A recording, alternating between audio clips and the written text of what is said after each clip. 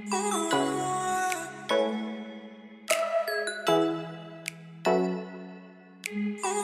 guys, welcome and welcome back to my YouTube channel. It's a girl Pauline here. I hope you're all doing fine because I am fantastic and I thank God for this day. Guys, welcome to today's video. Thank you for stopping by and thank you for clicking this video.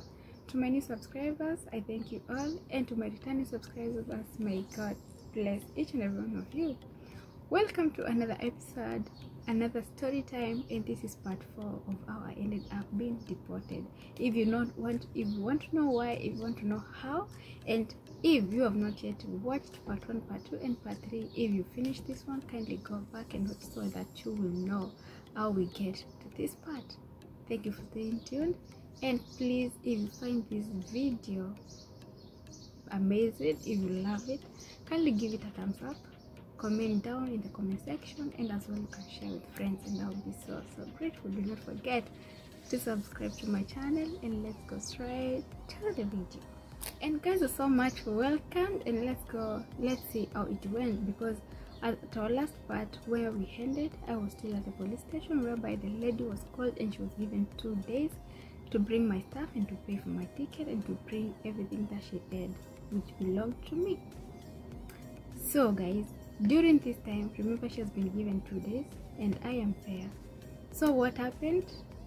The lady cop, she came, called me, and she was like, "Come, have you taken a shower?" I told her no. So she took me to the bathroom. She was like, "Just have shower and come have your breakfast." And I was like, "You guy, this is a police station of being treated like this?" Because if it was Kenya, I don't know, I will not talk much. So she took me, she showed me the bathroom, I went and changed, and I came.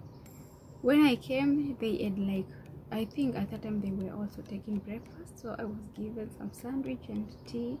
I took, and she told me, "Just have a seat there as we work on your case." And guys, I ended up sleeping in the police station.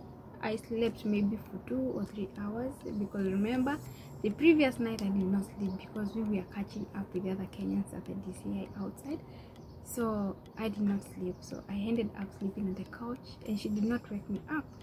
And waking up, she was also sleeping. I don't know why, but the both of us, we ended up sleeping in that room. So after maybe 2 hours, she called me and she told me, "Come." Then I went, and again, now there were 2 cops, her and one male cop, and this cop was like opening, like he was entering the car, and she told me, "Come." Then I was like, "Okay, where are we going?" Because I couldn't be quiet, maybe they were going to arrest me or something. She told me, okay, I asked her, "Did you call the lady?" "Yes." "And what did she say?" She said, "We have given her 2 days, and after 2 days she should be here with your stuff and you will be ready to go home." And I asked her, "Do you think she will do that?" She said, "Yes, she will. She cannot refuse because that is the law. And if she does, the law will be against her, so she have to do so." And I asked her, do you think, according to what I did, and for me coming here to report, do you think I did wrong, or is there any action that will be taken against me?" She was like, "You did not do anything wrong. You just came from the house, running straight to the police station, and you wrote your statement the same time you went. So if you had gone outside and decided otherwise to go and work out there, that is when maybe you'll be taken responsible for running away and not going to report the matter." So I was at the safe hands, and I was also at the safest side I mean. So the lady, she told me, like, "But for now, before your lady she comes, we cannot keep you here at the station because we don't have any place for people to sleep. The only place that we can take you for those 2 days or 3 days before you go is at the deportation." And guys, I had to go back to the deportation, but at this time my fellow Kenyans still were there outside. All the people who I spent the night with were outside, but I couldn't go to see them because I was inside the car. So they took me inside, they went and wrote every statement, they gave me the paper. There was a paper that I had that shows what I did and like action that will be taken to me, but nothing was being taken. But for me, I can say I was safe, because also they did not take my fingerprints, they did not take my picture, nothing. Like mine was nothing.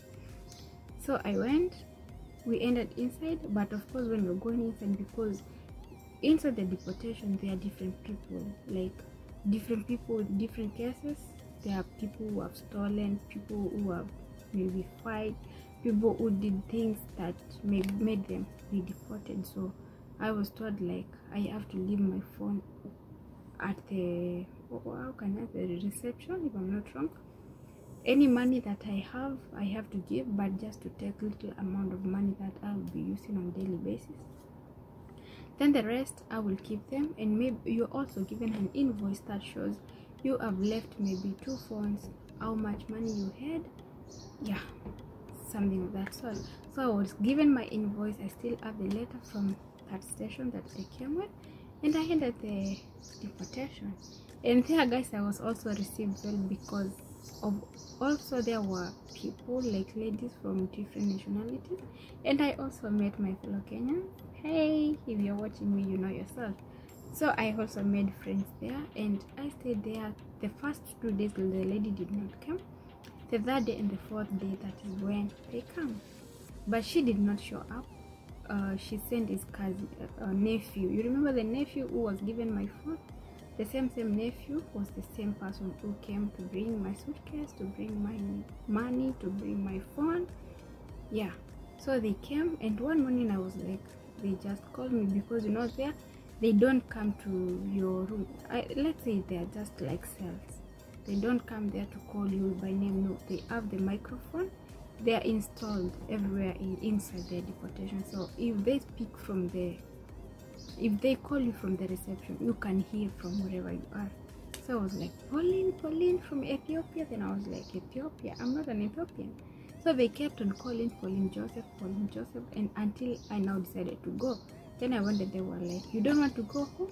I asked them why. Because you're calling Joseph Ethiopian, you're not coming. I was like, I am a Kenyan, I'm not Ethiopian. Why are you calling me? And they were like, maybe we took the wrong nation. Like when we were writing your country, maybe we made a confusion, but it is you, and your things have come. Go outside, take them from the car, go and confirm if everything is there, then you come. And that is what I did. I went and checked everything, but now this lady had messed my stuff up, because my suitcase, she changed it to something old, of which I said it's okay, that is what she thought was best for her. So she took my suitcase, some of my clothes she took, I don't know why. Yeah, but my phone, my passport, everything was brought back. And the same, no, not the same day, the following day, that is when I traveled. But now what I saw different there is, when they pay the ticket for you, they don't tell you like you're traveling this day. No, maybe they will just come and tell you, Pauline, get ready today, maybe at this time you'll be traveling. Not like they tell you in advance, like maybe yesterday. They just tell you maybe that day, or maybe even an hour to your flight. So I was called and I was told, Pauline, your ticket is being paid. Here is your ticket, so get ready, you're going home. My flight was it at 11 at night? No, it was 5, because I arrived in Kenya at 11:30, around 12 there. So I was called, I went and took my ticket, and I just waited now for my flight. I was so happy, and the fact that I came from my house, went to the police station, I feel like that was the best decision that I could do, and that is still the best decision that someone else can do. If you're facing problems, if you feel where you are, you're being pressed and you're not happy about it, do not run away. Me, I don't advise people to run away, because what I saw outside there was not something to be happy about. It's not something like you can advise someone else to do. I saw people who are suffering outside there. You are there, you want to go home, but no one is there to care for you, because you just ran away. You ran away because I was your friend, or maybe we met online and I told you, just run away and come. You not knowing me, we just met online, you decided to leave your work, nobody has messed you up, nothing was wrong, and you decided to run away and come to me while you still do not know me. And that is what happened to, I can say, my fellow Kenyans, because they were many more than 20. And also there were Bengali, there were Philippines, there were Indians also Ethiopians. I think I saw 3. So not just like Kenya alone, but there were so many people, because you can imagine more than 50 people, they're camping somewhere outside, at least for them to get something to eat. You know, it's not easy. You just ran away. You were promised to get a job. There's no job out there. Even if you get a job, you don't have your ID, you don't have your passport because you left it with your madam, you know. So those things. And remember, when you run away, they have to take your ID to the police station, because you are no longer there. And when now the police station gets you, they have to check if you have your ID, and if you do not have, the case is already on the system. And when they check, they know you ran away, and they will arrest you. So what I can advise, even before I finish this video, is do not run away. If you feel like you're pressed and you have talked, no one is listening to you, maybe you can decide to do what I did. As for me, I didn't want to Kemboy, I didn't want to run away, but that is most thing that I did, and I never regret it, because I don't have any case filed in my name. Nothing was done to me, no fingerprints were taken, like my record is clean there. But now the amazing part, and what shocked me, was even though you still don't have any case, even though you are still clear, like you can go and come back in this country at whatever given time you want to come, that's one thing that shocked me. Is I thought now, because it is like you have your passport, you have your ticket, you have everything with you, they will just release you to take yourself to the airport and go back home. But I was wrong. Nothing of that sort. As long as you are under deportation with the department, they take care of you until you exit. That is what I saw. So when this time came, we were like, yalla, we have to go. So bring your bags, bring everything, we have to go to the airport. So we went to the airport, and guys, there you are treated like VIPs. Remember, we also have criminals in the DCI, in the deportation. We have so many different people, you know, not just like you went there, you don't have any case. There are people who have cases, people who have been deported for more than even 3 times. They're deported, they're given a ban, they still come back again, something of that sort. And now you have to be escorted by a police station, by a policeman. So for me, I was also among those people who were escorted, and I think it was fun for me. It was fun because, like, that was my first time to be escorted by a police guy. Like, is there another one is behind you guys and you are moving, like, what? Then the funniest thing is, you go inside, and even the queues that were made, they have to stop, and you have to check in first before other people. So that is what happened, and we just went, checked in, and when you finish checking in, at that point where you cannot go back, that is where the policeman will leave you, and you have not to go back, because once you're inside, there's no turning back. And that is how it happened. So I boarded and get to Kenya. We arrived at 11:30 at night, and it was too rainy. Like, when it was January, it was so much rainy, so we had to spend the night at the airport because it was very, very, very late. It was raining, like, I don't know, but that is how it ended up. I got home safe, and I thank God because, as I told you guys, I believe that my time was up in that place, because when I arrived in Kenya, the same week, I don't know how, but one of my friends we met in the flight, I told you the last time, the same friend, she had someone who knew the agent who first called me, and then again she told me she knew of another agent. Now the agent who brought me here. It didn't took me much, actually. I think I came after a month, because January I was in Kenya, February, then March I came here.